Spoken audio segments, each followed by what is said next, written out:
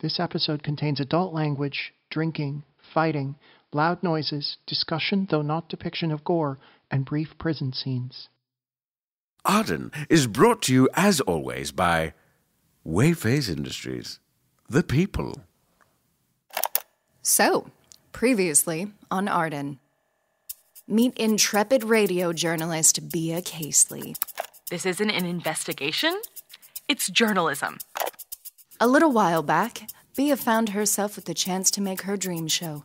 A true crime podcast dissecting the 2007 disappearance of Hollywood superstar Julie Capsum and her one-time boyfriend, Ralph Montgomery. I think girls my age need to stand up and speak out. And that's what Jane Austen Fight Club is all about. There was just one problem. They want excitement, action, suspense. They want results. Detective Brenda Bentley crashed the party, and Bea and Brenda like to argue. You've got another thing coming. You know, I think it's you got another thing coming. Just tell me what your evidence is. And it's think. In their search for Julie, the two were joined by the world's greatest assistant, Rosalind, that's me, and hyper-competent producer, Pamela Pink. Thank you. Please don't editorialize. And they also got to contemplate the ravages of late-stage capitalism with eccentric billionaire Andy Wheyface, the owner of both Brenda's detective agency and Bea's radio station. Explain how I bought out the station and make sure Bea and Brenda... Oh, I'm just doing the bare minimum, Mr. Wheyface, like you asked. Oh, explain how we're both airline pilots. That could be important. Anyway, every step Bea and Brenda got closer to the truth, more complications arose, almost as if there was an elaborate conspiracy to hide the truth, because there was. We got through everything else. But there's something about this one, it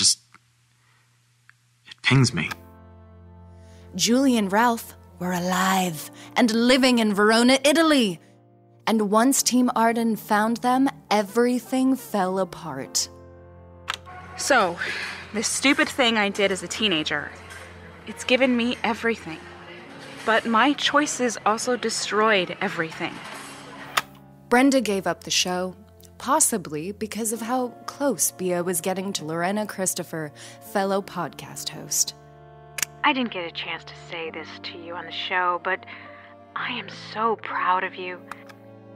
Julie went to jail, Arden became a hit, and Brenda's still missing over a year later. It's all a collection of things that don't seem like they matter until they do. You can lose a forest, but you can't lose a tree. You gotta cut that motherfucker down. If you want to know anything more, listen to Season 1. There's a torso in a trunk. Tell them how I finally won the endless struggle with the self. Oh, that didn't make the final edit. Editors deemed it unnoteworthy. Sorry. But if it didn't make the final edit, did it even happen? I mean, if you have fond memories of it... It's only canon if it makes the final edit! Damn it! You win again, you! I'm so fucking sick of these two Andys. Anyway, I have a treat for our listeners to kick off Season 2. During Season 1, I logged all of Bea's original case notes, and I found some fascinating audio of Bea and Brenda getting drinks in 2008. Don't go getting any ideas. Once upon a time on Arden. Is that thing on? I just said, do you mind if I record this? And you said, sure. So I thought that... I also saw you press the record button. I'm not an idiot. Right. So I'm meeting with Detective Brenda Bentley, who's in full uniform. A nice touch. Ooh, Casely loves the uniform. We're here to discuss the Julie Capsum case. It's January 1st, 2008, and we're in the AA Steakhouse and Bar of Eureka, California. Do you always announce where you are? As radio is a purely auditory medium, it's impossible for the listener to know. I get it. And if you get too sozzled, you want to know where to find the best beers and steaks in all of Eureka. I'm not drinking. Notice the water? That's not vodka. I don't put ice in my vodka. Geez, too fancy for our townie ways. I see. No, I love townies. I mean, just tell me how the investigation is going. Come on, Casely. You can call me Bia. Not if you call me Bentley. Fair. Just get a drink with me. It's the worst that could happen. It's ridiculous. Absurd, even. But what if Julie was hiding clues to her eventual disappearance in plain sight? Yeah. We run into that a lot in missing person cases. You do? No, Casely. You know, I bet you have great stories. Oh, I do. I'd love to hear them sometime. Not like that. Not like that. Okay, you shot down all of my theories. What's yours? I don't like to theorize. Bullshit. I never met a cop who didn't like to theorize just a little bit. How many cops have you met? A few. 1 or 2. You're a cop. Look, let me tell you how this is gonna go. We're gonna find a body, probably up in the woods somewhere, probably a few years from now, and you'll never know. You'll never understand why this happened, because even if you could sit across from Julie Capsum and ask her, she wouldn't tell you. You can't answer things like this. You just can't. There's truth, though. Objective truth. You can find out what happened. Yeah, what happened? But you can never really find out why. I don't know about that. The truth is more than knowing what happened, Casely. And it always runs away from you in the end. Maybe. Sure. I should not have had so much vodka. Woo! I forget you're just a kid sometimes. I'm barely 5 years younger than you. I'm not talking about how old you are. Look, you still haven't told me your theory. I know you have one. It's unprofessional to... Come on. Come on. Please? I shared all my stupid ideas with you. Like the hidden messages in Jane Austen Fight Club? If you play that movie backwards while listening to Now, that's what I call Music 15. We already went over that. All right. I have one theory I really like. It's a little unconventional, but... Ooh. So, middle of the night. Middle of nowhere. Like she was just lifted up into the sky, right? I'm thinking it was definitely an alien. Like little green men. Big-eyed freaks. Aliens. I was just kidding around. No, you weren't. Look, take that off the record. That's not how this works. You can't say something on the record, then take it off. I'm not too drunk to forget that. Fine. Listen, take it off the record and I'll make it up to you. How? No one will ever hear this. You can't know that. If people hear me talking about aliens, they'll think I'm a joke. Casely, you can't. You can't make me a joke.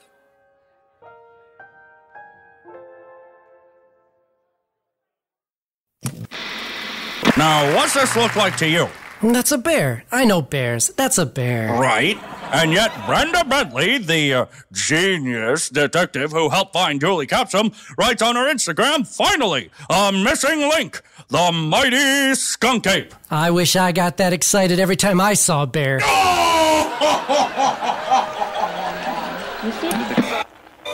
What the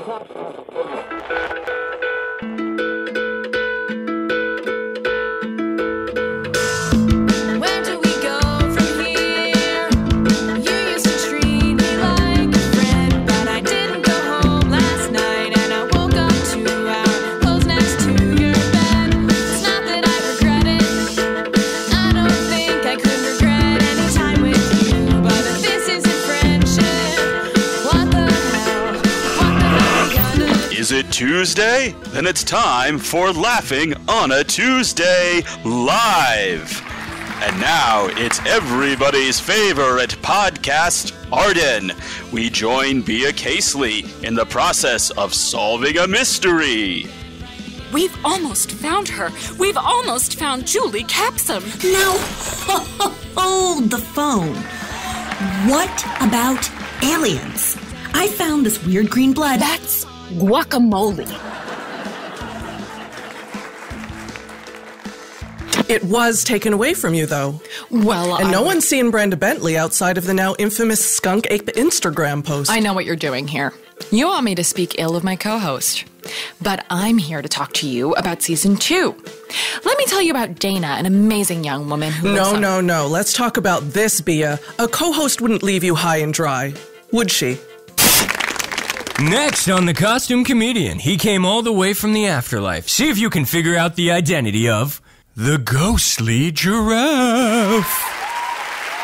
Hello, and boo! It is I, the ghostly giraffe, the funniest and spookiest ungulate in show business. Now, a joke! A priest, a college student, and a politician are in an airplane when the engines give out. But there are only 2 parachutes. The politician says, "The world needs me." He grabs a parachute and leaps from the plane. The priest turns to the student and says, "I've lived a long and fulfilling life. Take the parachute."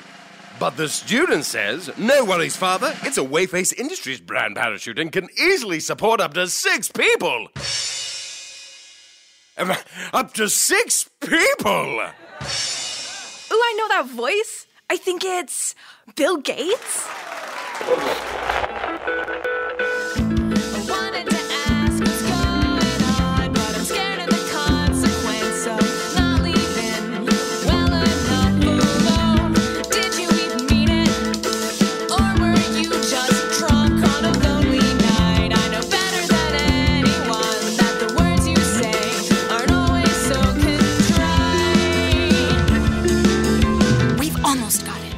McKinley's assassin is as good as caught. Now, hold the phone. What about the skunk ape?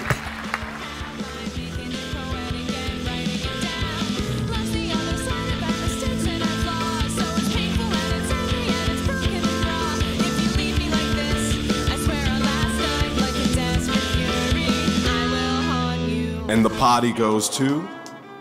Bea Casely, host of Arden! Thank you for this considerable honor.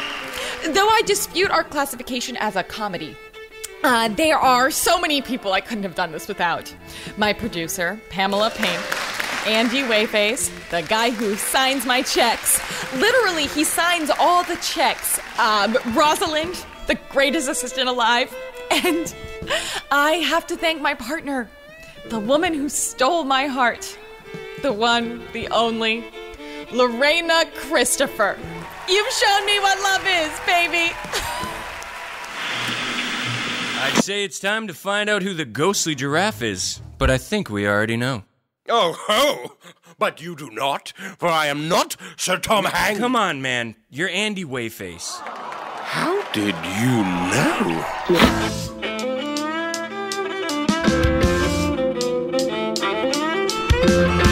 It's such a pleasure to have you here. Now, did you bump into any skunk apes backstage? No, I think that's Brenda's department. Now, where is she? She'll be back for Season 2 as we head to Montana to examine another twisty mystery. Maybe the mystery should be where Brenda Bentley is. Yeah, you could hire the skunk ape to find her. He seems dependable.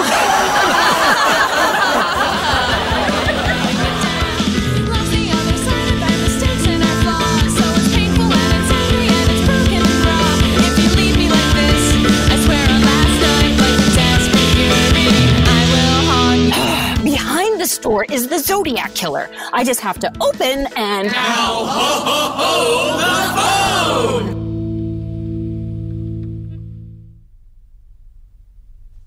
All right, we're recording Arden Season 2 intro, take 1. We're recording? The light's not on. Yeah, Dr. LaRoe broke the light. Then how do I know I'm recording? You're just gonna have to trust me. And trust me, you're recording. 8 years ago. Hold on. Okay. Yep, you're not recording. And okay, now you are. I'm not in the zone anymore. Okay, imagine yourself trying to get a small child to sleep by reading a list of ingredients on a cereal box. Congrats, you're in the zone. Go. Wow, thanks. That did the trick. 8 years ago, Dan Hamill was found dead on his ranch, Hamill Hills. His death rocked his small town of Elsinore, Montana. His daughter Dana has tried to keep his memory and his ranch alive, but every day the ranch gets closer to being sucked up by corporate vampires. Could one death be emblematic of the death of the entire American dream? Boo! Excuse me? Okay, no booing when the recording light is on, or, when we all know that it would be if it were functional. Oh, I get it. She's doing what Brenda would do if she were here. It's conflict. I love it. Brenda would never boo me in the middle of a take. Okay, take 2. 8 years ago... I'm gonna boo you again if you make this show's introduction about your hard-on for the death of rural America or whatever you've got in mind. It's my show, actually? It's all of our show, though legally I do own 84% of it. What about the other 16%? I lost it to Miss Pink in a game of crabs. Crabs? He's talking about playing craps, but where you throw live crabs instead. Can we please get back to the introduction? They kept crawling off the table. Does Auntie have an underwater casino? Oh, crabs go on land, Bea. Free your mind. But yes, this happened at the underwater casino. Okay, as the 16% owner of Arden, I demand you all stop talking, okay? Except for Bea, who will talk exactly the right amount of time to record the season introduction for season 2. No. We've got to rewrite it. I mean, there was a murder. A super gruesome, super weird murder. One that the cops refused to investigate. I mean, there's a meticulously preserved crime scene. And Dana, she's so interesting. And I just... Yes, a gruesome murder. Scalps flying off heads and all that. But what's compelling here is Dana and the way she symbolizes the systematic failing of the working class. A man was literally torn to shreds. That happens on ranches. You just don't want to go to Montana. City girl can't hack it in the middle states. Oh, you didn't know? Bea's from Boston! But there were farms in Massachusetts. Mostly for apples. Fascinating. I thought New York did apples and Boston did beans. Tell me more. Okay, everybody out. The booth is talent only. I want a rematch on that crabs game. Tomorrow night. High tide. Okay, Bea. You've got this. 8 years ago, Dan Hamill was torn to bloody bits in... No, that's too much for an opening. 8 years ago in small-town America, a wealthy rancher died. His brother took over after marrying the rancher's widowed wife, and the town-wide scandal... Do I want to bring that in? Wow, I really thought that document that you brought in was prepared copy. Yeah, I wrote 50 of these. Like 50 or... I couldn't pick an angle. It's not like Julie where everyone knows what happened. And I want this to be good. No. Not just good. Beautiful. It's what Dana deserves. Oh, for Pete's... Bea, get over yourself. We've got a horrific death in a family of wackadoo rich people. It'll be good. Yeah, fine. Okay, let's go again. What would you do if you found your father dead in a grain auger? What if your uncle married your mom? Would you call an investigative cold case podcast? Find out on season 2 of Arden. That felt good. What do you think about... I think I should just write the intro like I did in season 1. Are you sure? I mean, I can help you with any... Oh, I'm gonna take this. Hi, Lorena. Yeah, babe? That last take had potential. That's quite a glare you're giving me. I wonder if I could weaponize it. The season was supposed to be smoother. It was supposed to be better. It was supposed to have less... Pamela, can you fix this? God, but look at this mess. Bea is falling apart without someone to balance her out. I agree that the Arden brand requires a co-host. Crime and banter. That's the Arden guarantee. And yet every time I give you a list of qualified candidates... You're still sore about this? I told you 6 months ago I was in I know, I read about it 6 months ago, but guess what? All of the candidates I had for you then, well, they got hosting jobs elsewhere because they're good at this. I had a new list for you 3 months ago. I was in. Then 1 month ago. Well, that time I was visiting the moon mines. You can't take a phone call at the moon mines? Only on the surface. We needed to find another co-host then, not after we've started recording. We already have a co-host.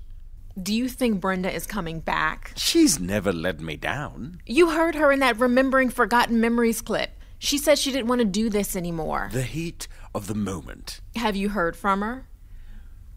No, nothing. Maybe she took some lessons from Julie in how to disappear. Oh, no.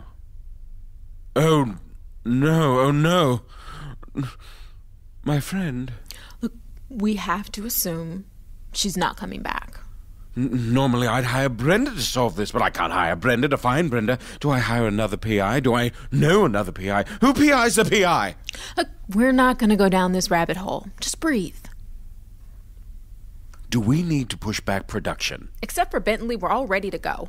We've got all the space rented for the production team up in Elsinore. We've got the studio. Everyone has been rearranging their lives so they can head up there for the next few months. I mean, Rosalind basically lives there already. By God, that's it! What? Oh. Of course! It was staring us right in the face the whole time. You heard her booing. That's chemistry. I mean, she knows the show better than anyone. We might as well give it a shot. Excellent! Rosalind, do you have a second? I've got a notion. It's a disaster. Worse, it's a debacle. A debacle? Well, we can't have that. I swear to God the show is cursed. Or haunted. Nothing goes right. I told you that whole neighborhood is plagued by the spirit of the notorious vaudeville comedian Harry Hatfield. I told Andy. He had an exorcism done. I won't be surprised by any ghost with a hat 4 foot.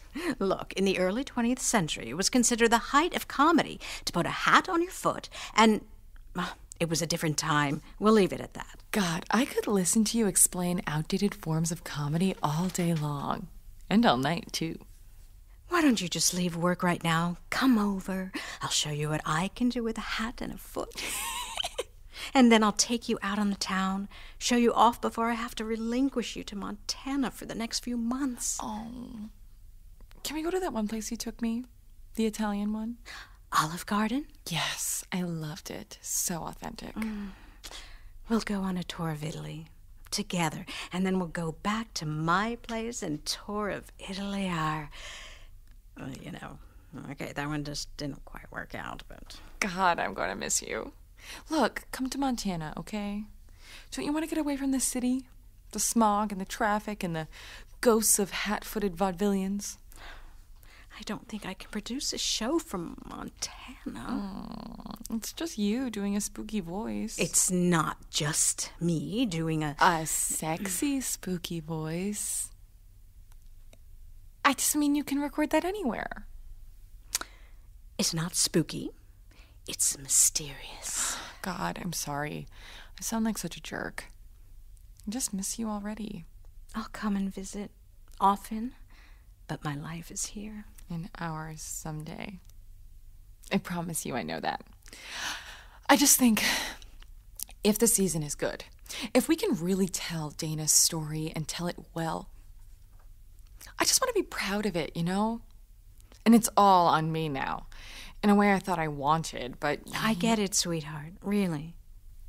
I just keep thinking the door will open, and Brenda will breeze in wearing a bad hair, don't care t-shirt and start bellowing about the Skunk Ape spy network. It's a lot without her helping you, and I know you don't want to go to Montana. Montana? There's nothing the matter with... Oh, I thought that you were... it's not a big deal. Montana is great. Montana is fine. Oh, I must have misunderstood. I've been working since Santa Fe, nonstop, covering for an absent co-host in a whole studio where only Pamela and I know what we're doing. Rosalind seems capable. Oh, she is. She is. Especially at Foley effects. And drumming. I just need a break. Hopefully not from me. Not from you. From... Read it. I'm not good. It'll be fun. Sounds like everyone needs a Wheyface break. Yay. In a world where crime abounds, and true crime abounds even more, a world where good people like you go to bed in fear, wondering if you're going to become the truest crime of them all, one show is going to make the difference, to solve the crime, to make you laugh, to make you cry, to make you think, to make you juggle, unless you're already juggling. Welcome to the new, improved Arden. Meet Bea Casely. You can't stop me from finding the truth. The reporter who won't stop digging, whether it's a metaphorical hole to find the truth or an actual hole. Why did you give me a shovel? They can't see me. Say the line. I have a shovel and I'm not afraid to use it. Meet Rosalind and Ursula. I'm gonna get to the bottom of this whether you like it or not. The intern/assistant/pilot/ Good Lord, you have a lot of jobs. A girl's gotta pay her rent. I thought you lived in the janitor's closet. And you would not believe what I'm paying for it. Together, they're going to look into cases that really matter. And I say to you, Senator, that it is you who are the corrupt crumbum.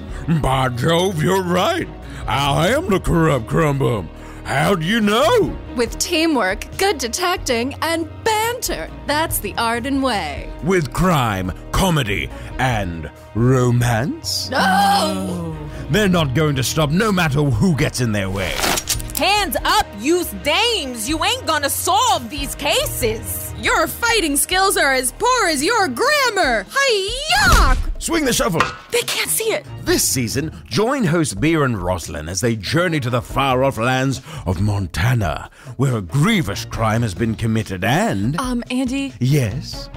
Are we sure this is the right approach? It's exciting, action-packed! Okay, you're the boss. Oh, sorry, I gotta take this. Oh, look out, you've still got the shovel over your... I'm not paying for that. Arden Season 2. You're listening to it right now. Brought to you by Wheyface Industries, the crime-solving good people.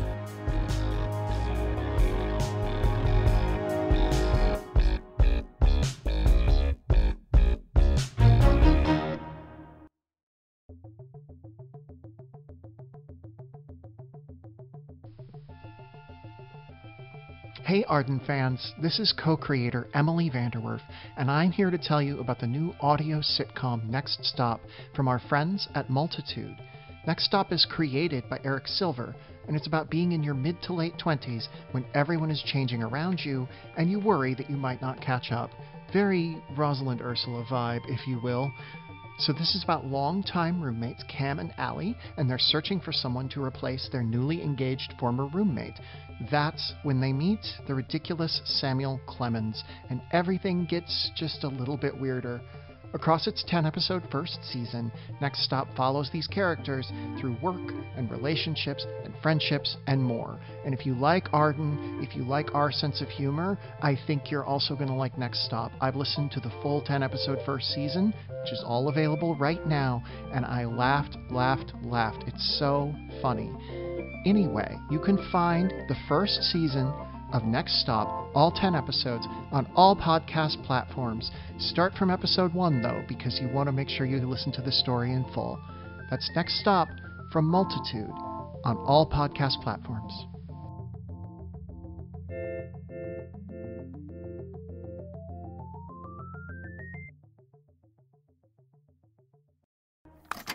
Rosalind? Yeah, boss. You don't need to call me boss. Oh, habit from my waitressing days. Touristy dads love it. Do you want to host the show? Well, sure. I mean, the public adores me. I adore avenging past wrongs via detective work. I mean, a real love fest all around. And you understand the show is real journalism, not just one of your gigs? Oh, come on. I think it'll be fun. I mean, I have more experience than Brenda did. I just worry about your focus. You're still working cases for Arden Detective Agency and searching for Brenda. Feels like your heart is in detective work. I'm in my early 20s. Let's not go committing my heart to anything. Plus, someone has to make sure the audience doesn't fall asleep during your soothing exposition monologues. And plus, I've already done all the background research for this season and formed relationships with the family, and you made me a reporter. Junior reporter? I already cut this introduction to Dana together. Just listen to it. This is Dana Hamill. So over there is where the old house used to be. My grandparents still lived there right up until they died. My dad built that house, and I have so many memories. To see her, you'd think she was any other 29-year-old former rodeo queen. When she was 17, she could ride a bucking bronco longer than any other woman from Montana. Now, she works on her family ranch. She cares for the cattle. She's a crack shot. But Dana has unfinished business. So, right before Easter 2011, I'm up at college. I get this phone call from my dad. He's all excited to see me and talking up a storm. I have a few more things I need to do in Bozeman before I can come back home, but I tell him I love him and how much I can't wait to see him. That was the last time I ever talked to him. The police say Dan Hamill died in an unfortunate farming accident.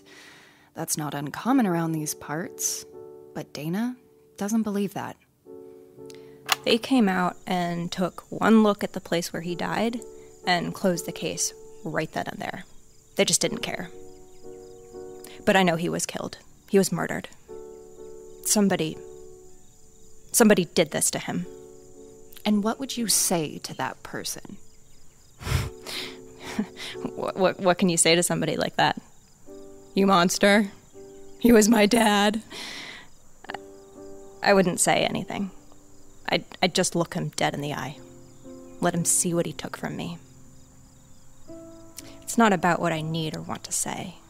It's about answers. That would be enough.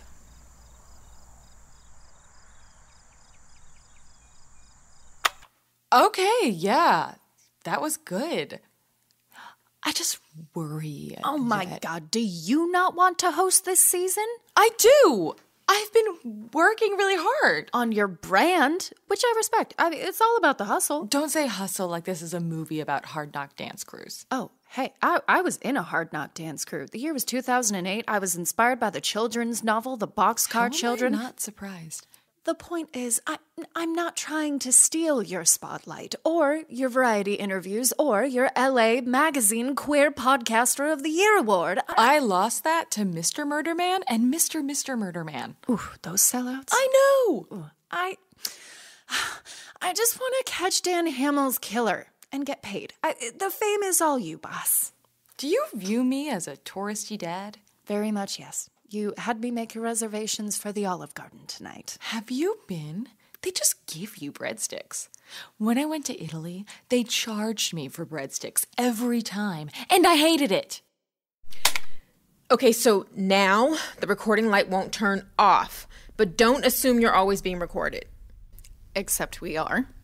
I mean, don't assume the microphones in front of you are actually picking you up. But, of course, please assume that the legion of tiny microphones hidden throughout the building that never turn off are recording you. If you're just joining us this season, everybody involved in Arden is under constant surveillance. Yes, the panopticon. Can we all just shut up about the panopticon? Pamela, did you write the intro for me? Pamela, they're asking you to fix things just like you predicted. Mm-hmm. It's a sheet of paper on the table, the one that says Arden intro. Okay. Yeah, this could work. As co-host, you want me to take a crack at reading it? You're the co-host? I'm the host. Oh, I was unaware of the distinction. You can't just jump right to host. First, you have to prove you won't make amateur mistakes. On Good Friday... Nope, we're not recording yet. But the light's on. You know, we just talked about this, didn't we? I'm nodding vigorously. Don't think knowing you have to narrate your actions makes you a podcast pro. I'm continuing to nod vigorously so that the listeners at home can follow along. Okay, we're set. Take whatever this is. On Good Friday, 2011... For those of you who aren't aware, Good Friday is the Christian observation of the crucifixion of Jesus Christ. I realize the Christian church's stranglehold on our culture has waned, but I think people know what Good Friday is. People know what Easter is because there's candy for it. So maybe 2 days before Easter Sunday, 2011. Will you just stop? This is great, folks. Keep it coming. 2 days before Easter Sunday, 2011, Dan Hamill stepped into a grain bin to fix a mechanical error. He would never step out again. He was caught... Pushed! It was no accident. We don't know that yet. We wouldn't make the show if we didn't think it was a murder. But we can't say that. Wheyface Legal said so. Well, I'll allow it, but only for my old pal Pamela. Or should I say, my old pal Pamela. Yeah, Wheyface Legal also asked that you never say that again. He was caught in the blade of an auger, which dragged him down, breaking his limbs, breaking his back, and ultimately tearing him to shreds. He left behind a daughter who's still searching for answers. We should say Dana's name. You think? But nobody knows who she is. So? She's the one people will connect with. She was wronged over and over and over again. I get that you've been researching this for the past 10 months or whatever. Yes, I have. And we should just mention Dana's name. It's all. It's her story. I mean, really, the story of Arden is the story of the investigation. Okay, it's everyone's story. We are all important. Can I please just get a take of this fucking introductory monologue, please? He left behind a daughter who's still searching for answers. And the more she searches... The more Dana... Will you let me do my job? That's it. Nope. I've had enough banter. Everyone out. Rosalind out. Andy out. And Janitor Yorick, you are definitely out. Out! No one respects my creative vision. Now, Bia... from the top. So when the recording light is on, it means that I should... This podcast is cursed. God, it has to be. Have you seen Hatfoot Harry? From the top. Okay.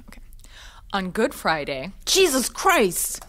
Literally in this case. This instrument board. God. Okay, finally, we're good. We're recording. Okay, now, from the top.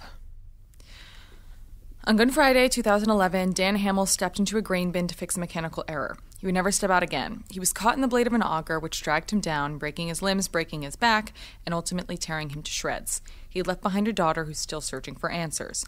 And the more she looks into the case... Okay, I'm going to stop you there. That was a good start. A good start. It was a little dire, could be more inviting, just more energy. Yeah. Okay, I know this isn't Julie. You don't have to connect to it, and I know Montana... It's not about that. Okay, sure, but Bia, you can't just melt down like this on day one. This isn't me melting down. Sure, let's just go from the top. On Good Friday... Okay, you said grude, which should be a word, but regrettably isn't. I did not. On Good Friday... Okay. From the top. On Grude... God damn it. Okay. On Good Friday... I said Fly Day, didn't I? Yep, but we are going to just push through this, so just keep that energy up. On Good Friday... Okay, just two days before Easter. Just say that. Okay. 2 days before Easter Sunday, 2001. God damn it! Okay, not 2001. I know this. I do. I swear. God damn it. Do you need a break? I don't need a break! I don't need to leave the studio, and I don't need... Bia. This show's a disaster already. And it's my fault. I'll admit you struggling to pronounce the word good is a new one, but... No. We know this show doesn't work without Brenda. And I'm the reason she's gone. And I'm the reason everybody thinks she's a joke. Okay, I think you're being a little too hard on yourself. She made her choices. You made yours. It's fine. You can lose a forest. Okay, you can't lose a forest. Never mind. Look, it's going to work out, Bia. It is. That's the whole thing about Good Friday. He got over it. A ringing endorsement of the most sacred mysteries of Christianity. Oh, God, I'm kidding. I'm just saying, darkest before the dawn, you know? It's been a year. You know? A whole year. If she didn't hate me, she'd be back. Okay, I don't think that's true. You didn't hear her on that phone call. Okay, maybe so, but I take her at her word. She doesn't want this anymore. And you do, right? Yeah? Great. From the top. Okay. Holy crap. Okay, we're in the middle of... I can't wait. This big. I'll say Dana's name, okay? I'll just say it. I know. We know where Brenda is. Where? Well, that's the thing. Hey everyone, it's Emily VanDerWerff again, and I want to tell you about a way you can raise money to make the world a better place by using the internet. And this is not the way you think. If you are like me, you have several dozen browser tabs open at any given time. I have like hundreds open across the two computers I use, my personal and my work computer, and every time I open a new tab, I could be raising money for great causes. That's thanks to Tab for a Cause. Tab for a Cause is a browser extension, and it lets you raise money for charity while you're doing your thing online. While you're opening a new tab to look at the Spark Notes for Hamlet to see what we ripped off this week, or when you're opening a new tab to check your email, or when you're opening a new tab to check the Arden website for when our next episode's going to drop, which I hope you do every day, several times. You can donate a little money to charity. Here's how it works. So every time you open one of those tabs, you're going to see a beautiful photo and a small ad. The photos are gorgeous, the ads are non-obtrusive. But part of that ad money goes toward a charity of your choice. Those charities include everything from global health initiatives to feeding the hungry to social justice causes. You can find something that will fit your particular desire to do good in the world. So join Team Arden at Tab for a Cause by signing up at tabforacause.org/Arden. That's tabforacause.org/Arden, ARDEN. If you found the show, you probably know how to spell that, but I'm going to spell it for you anyway. Again, tabforacause.org/Arden. Let's make the world a better place by using the internet. You have 5 minutes. Or until Miss Capson says she's done. Hey, Julie. I have to admit, I thought it would be Bia. Gotta keep them guessing. What do you want? You trying to write a book? I'm about 20 pages into a novel. The setting, far future Chicago. And in the time of the Mothmen, the bug zapper is king. Not that kind of book. A book about me. Oh, yeah. That makes more sense. It's very on brand for you to burn precious seconds of your time answering questions you don't need to dignify. I like the hard-boiled thing you got going on. I do. Everybody quakes in the prison yard when they see me coming. This is what, month 8? Thanks for that. No problem. And Ralph and the kid? Safe outside. He took community service. A sweetheart deal. Won by my father. Ah. Yes. Look, I just wanted to come and say... If you want forgiveness, you're not going to get it. I accept you are both doing your jobs, but I don't have to be okay with it. But fans of the show took up donations to get me a sweet commissary fund. So thank you, indirectly, for the ramen. You're welcome. I think the whole thing got away from us a little bit, and by the time we knew you were really alive, we were looking right at you. What are you doing here? Really? I don't know. I guess... So I kind of disappeared from my life? Right. Your one move. Huh? I listened to season 1. Every time you screw up a case, you run away. It's what you do, apparently. Run. Did you like the show?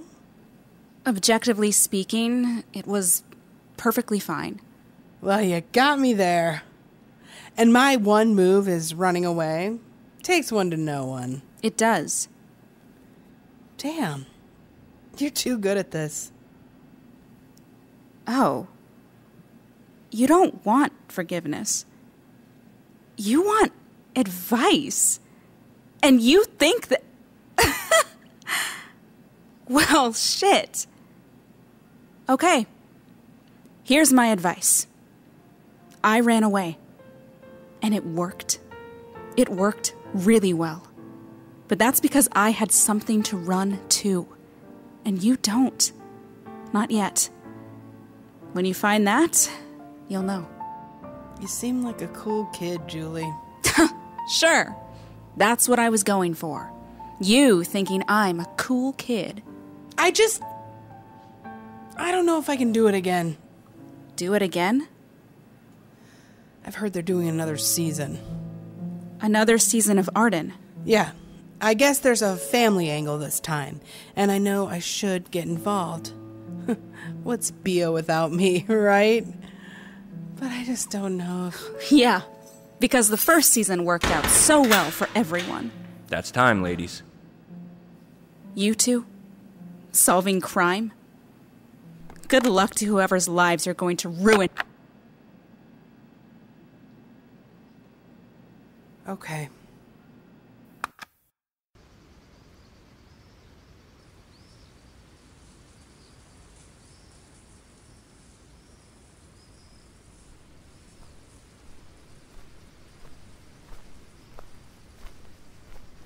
Well, son of a gun.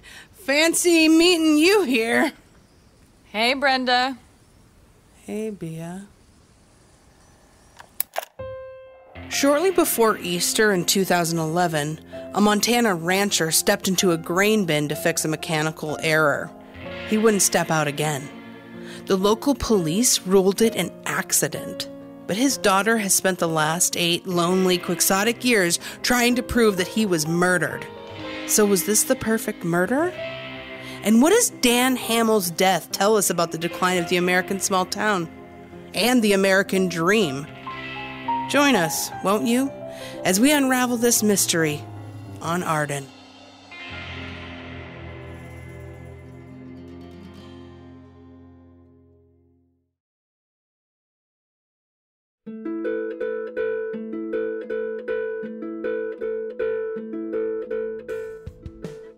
Arden Season 2, Episode 1, To Bia or Not To Bia, was written by Christopher Dole, Sara Ghaleb, and Emily VanDerWerff, and it was directed by Sara Ghaleb. Our recording engineer was Ernesto Hurtado, and the episode was recorded at the Rebel Talk Network studios in Los Angeles. It was edited by Christopher Dole. Our composer is Christopher Hatfield. Arden stars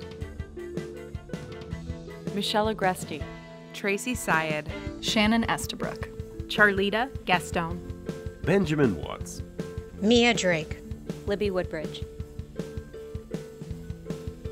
This week's guest stars are Lindsay Zana, Jennifer Liao, Mike Bash, Tal Manier, Daniel Mills, Grant Patrizio, Adam Emperor, Emma Sherjarko, Michaela Swee.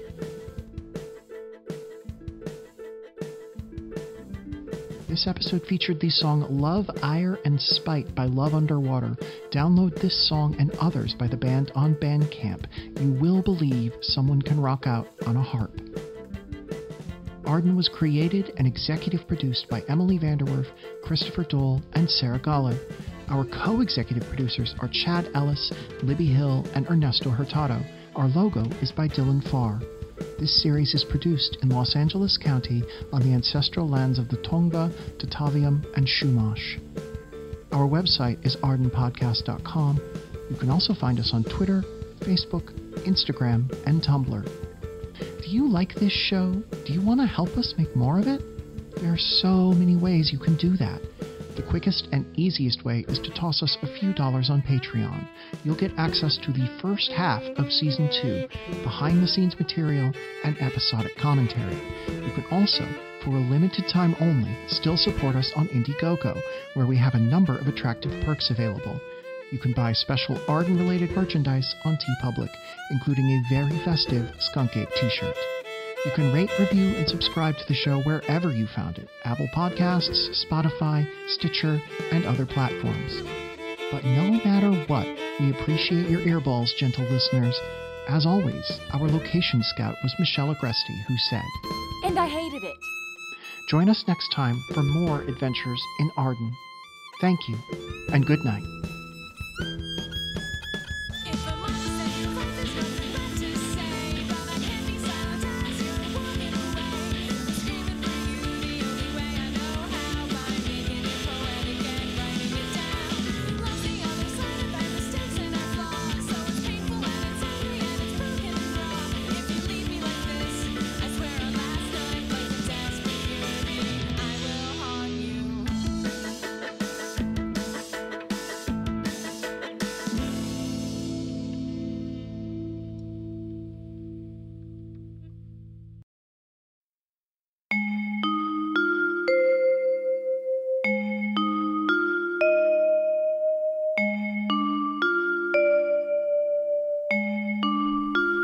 This week, and every week, we'd like to thank our executive producer donors, Amy Tate, Danny Bell, and DJ Sutherland, who are more than just good people.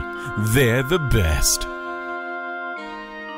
This week, we'd like to thank our Indiegogo backers, Abigail Mills, Adelaide Reek, Adrian Vigil, Aspiano, Alan DeHaan, Alex Chudzik, Alex Koppel, Alex Telander, Alex Welch, Alfonso Magana, Alice Tobin, Amalia Lavari, Amanda, and Amy Giacomucci, who all know exactly how to celebrate Crude Fly Day. This week's episode of Arden is brought to you by Tab for a Cause, a way to raise money for charity by opening new browser tabs, and by Next Stop, a new audio sitcom from Multitude.